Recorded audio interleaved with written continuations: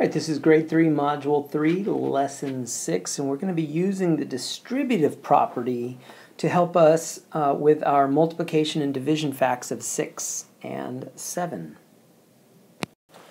So in a previous video, we did something along these lines, only the stacks of cubes, I don't know if you remember this, but the stacks of cubes, and I'm going to scroll down here, were stacked up and down vertically.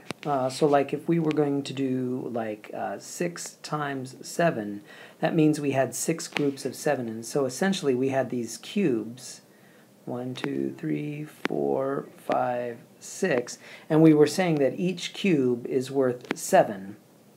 And then the idea was, oh, let's use the distributive property. Well, 5 times 7 is 35. Plus 1 more 7, so we would write this as, oh, that's 5 times 7 plus an extra 7. And then, of course, that's how we get our answer. This lesson is the exact same thing, only the difference is now we're putting the tape diagram, we're building the model horizontally instead of vertically. But essentially, the math is the same. So when we're doing 8 times 7 right here, 8 times 7, we're going to have 1, 2, 3, 4, 5, 6, 7, 8. So we're going to have 7 8 times scattered across right here. So if we divide this up right here, this portion right here is 5 groups of 7. So 5 times 7, which is 35. And then over here on the right side, we've got 3 groups of 7, so that's going to be 3 groups of 7, which is 21. And then this story is we're going to add the 35 plus the 21. So that's how we're going to do that. So down here, we're going to fill it in. So where it says 8 times 7, okay, so that's going to be 5 plus 3 is and then multiply that by 7. And essentially what we're saying is, here's our 5, here's our 3. All right, so we're taking the 8 and we're breaking it up into 5 plus 3. Now this left part here is 5 times 7, so the right part here is going to be 3 times 7. And then the left part here, this is equal to 35, so the right part is going to be 21. And then when you add those together, you get 56. So that tells us that 8 times 7 is 56, and I should write that up here, 56.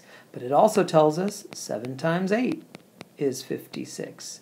So by doing all this work, we've learned 2 multiplication facts. 7 times 8, 8 times 7, and 7 times 8. Well, let's just do this second one over here, and it'll go a little bit quicker.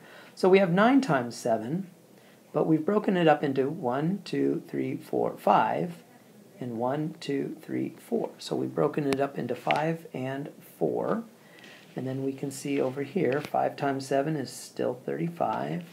4 times 7 is 28. So this side over here is 28.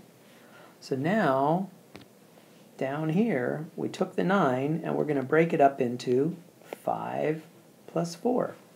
So it's going to be 5 plus 4 times 7. And then we're going to have 5 times 7 and 4 times 7. And then we're going to have 35 plus, and then this is going to be 28. And now we have 35 plus 28, and that gives us 63. Gives us 63. So now we know 9 times 7 is 63. But we also know that 7 times 9 is 63, so I should put 63 right up there. So now we're going to do the same thing, only this is in reverse. We're going to be doing it with division. So what this chart, you know, a lot of people might go, what? Where did all this stuff come from? So we're going to take 56, and we're going to decompose it using a number bond. And I'm going to do that over here. So 56, and we're going to decompose it into 35 and what goes here? It's going to be 21. because 35 plus 21 equals 56. So that tells us that 21 is going to go here. All right. So now we've got 56 divided by 7 is 35 divided by 7 plus 21 divided by 7, because 56 is 35 plus 21. All right. And now we can see that 35 divided by 7 is 5, so that means 21 divided by 7 is 3, and 5 plus 3 is 8. So that tells us 56 divided by 7 is 8. And if we wanted to, we can also say that 56 divided by 8 is 7.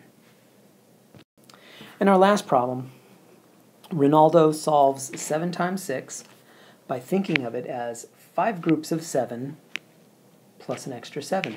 Did you hear how I said 5 groups of 7? Okay, that's going to play into this. So is he correct? Well, so we're going to first take this 7 times 6, and I'm going to rethink it as 6 times 7. And to me, that makes more sense. It's 6 groups of 7.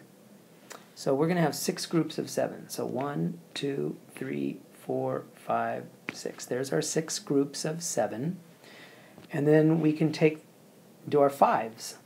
This portion right here is 5 times 7, and that's 35. Plus we have the extra 7 up here, because that's really 1 times 7 is 7. So it's 35 plus 7, which happens to be 42. And isn't that exactly what Ronaldo did? 5 times 7 plus 7. Well, Ronaldo did 5 times 7. We did 5 times 7. Ronaldo added an extra 7. We added an extra 7. So Ronaldo is correct. And that is Grade 3, Module 3, Lesson 6, using the distributive property to know your 6s and 7s.